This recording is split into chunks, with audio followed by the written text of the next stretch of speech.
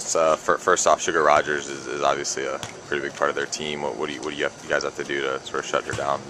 Well, we can't let her get a lot of touches. You know, we got to stay out on her and limit her touches. And needless to say, you know, she's going to look for a lot of shots. And you know, I think if we got to be aware where she's at all times on transition defense and along with within their offense.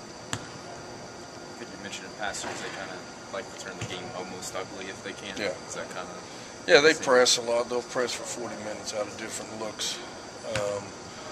And they're very aggressive, very athletic, and you know, they get a lot of their offense off their defense by getting you know, other teams to turn it over and that type of stuff. So it's going to be very important we take care of the ball against their pressure, because you know, if you lose the ball in a full court trap, it's usually a layup on the other end. Obviously take every game one game at a time, but is this a week that you kind of had marked as an important week, two ranked teams on the road? Yeah, you know, this is, you know, anytime you play away from the Coliseum, it's tough, but you're playing two quality teams. You know, they're both ranked, they're both very deep, both very athletic, and can score a lot of points. So, you know, we realize that we have to play extremely well defensively and offensively. You know, we're going to have to score some points. We're not going to hold them down like we do some of these other teams. So we're going to have to offensively be efficient also. Between Sarah and Medina, I know more recently you dealt with some adversity and obviously did it well for the beginning part of the season. What was the key to overcoming that kind of adversity with two of your key starters and also moving forward now? Well, you know, everybody in the country is probably banged up at this time of the year. I mean, we're not unique to anybody.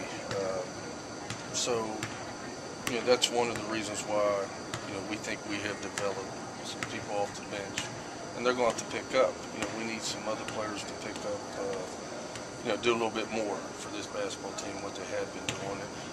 And there's no doubt in my mind, Medina Ali, I mean, she's going to give us everything she has. So, you know, I'm not counting Medina out. She'll continue to play hard, I just don't know how many minutes she's going to be able to play at this time, week in, week out. You know, latest update on how she is or what? Well, it was very sore yesterday. We didn't practice her. Today we probably won't practice her very much, but she will play on Tuesday. So, you know, it's going to be one of those things that, hell, I think she, you know, it's like pro players sometimes. You know, they don't practice a lot, but they play on Sundays. So, you know, she's just going to, but she's a tough kid. So I think, you know, if anybody can get through this, she can.